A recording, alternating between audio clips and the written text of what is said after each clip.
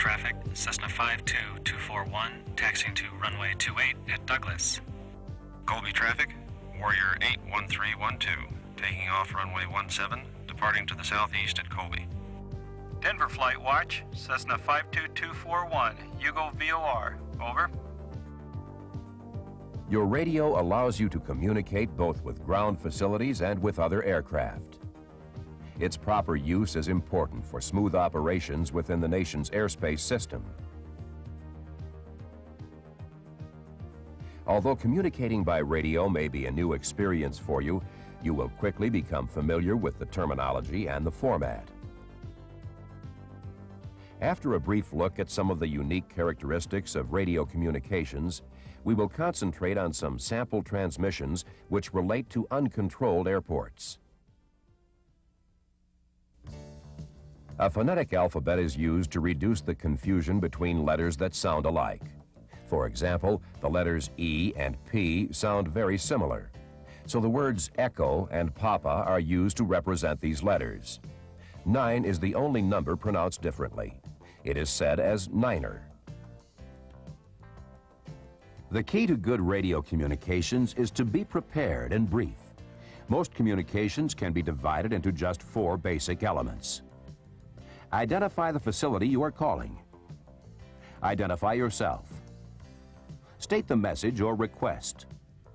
Conclude the transmission. Let's take a closer look at these elements. When you identify the facility, you may be speaking to someone who is operating a ground-based radio, or you could be addressing other pilots in the area. When you identify yourself, use the full registration number of the airplane. Precede this number with either the aircraft type, model, or manufacturer's name.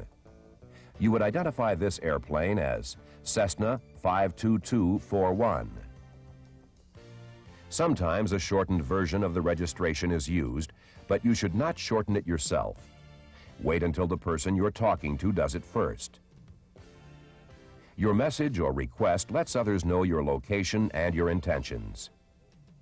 To conclude your transmission, you may use the word over to indicate you are waiting for a response, or roger to indicate you have understood the message. If the status of your communication is obvious, no conclusion is needed. Use these 4 elements to help organize your thoughts and decide what you're going to say. Write the message down if necessary, but be brief and to the point. When you're ready to talk, be sure the radio is properly tuned to the desired frequency, as discussed in the textbook. Then listen to be sure you won't interrupt another call. When the frequency is clear, hold the mic directly in front of your mouth and push the transmit button. Speak clearly and use a normal conversational tone. When you're finished, release the button and listen for a response. Let's turn our attention now to general radio procedures. At each uncontrolled airport, one specific frequency is used to communicate your intentions or to receive information. This frequency is called the Common Traffic Advisory Frequency, or CTAF. You should continuously monitor and use this frequency when operating to or from an uncontrolled airport. It is very important to remain alert and continue to scan for other aircraft, since they may not be radio equipped and some pilots might not use the frequency. There is no substitute for the see and avoid concept. By using the appropriate CTAF and applying good operating practices, you can enhance safety around uncontrolled airports. For example, during the approach, make your initial call approximately 10 miles from the airport. When you reach the traffic pattern, continue to announce your position by reporting downwind, base, final, and when you are clear of the runway.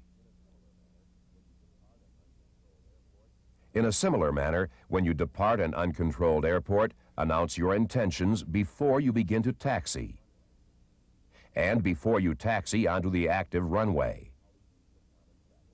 Let's look now at some examples of how to use the Common Traffic Advisory Frequency. At an airport with no ground-based radio facilities, the CTAF will be multicom. and you will transmit on 122.9er. Since there are no ground facilities with this service, you will make your call to any aircraft operating in the area. Your initial call in this case is Baker traffic, Warrior 81312, 10 miles south, 4,500, landing Baker. When you reach the airport, continue to announce your position in the traffic pattern. Baker traffic, Warrior 81312, entering left downwind, runway 29er, Baker.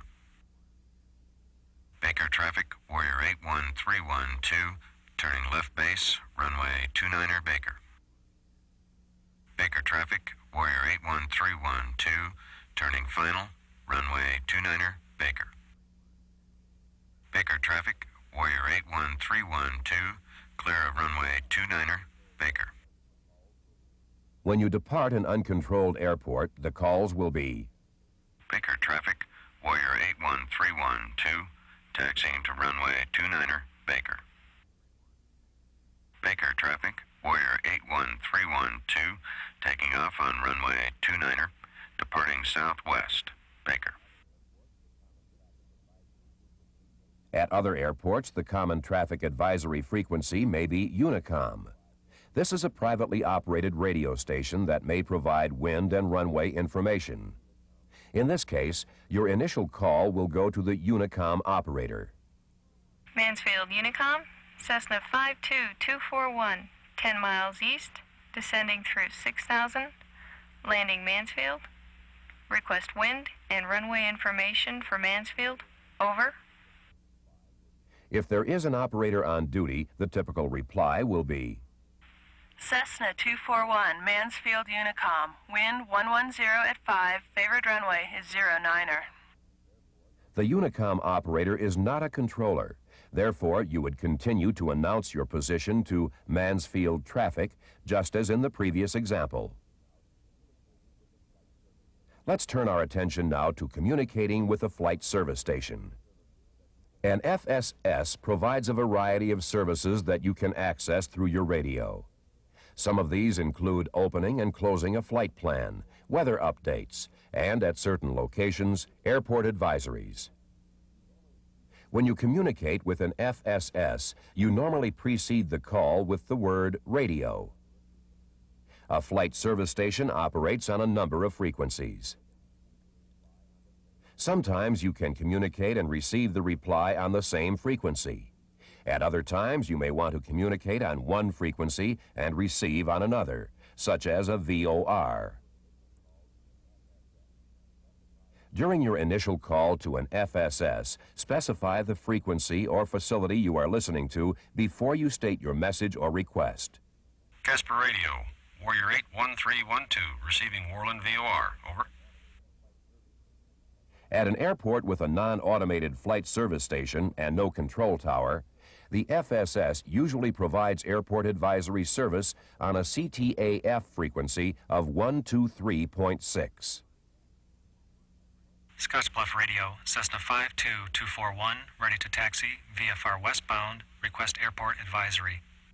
Cessna 241, Scottsbluff Radio, wind 280 at 6, favored runway 30, altimeter 299er5.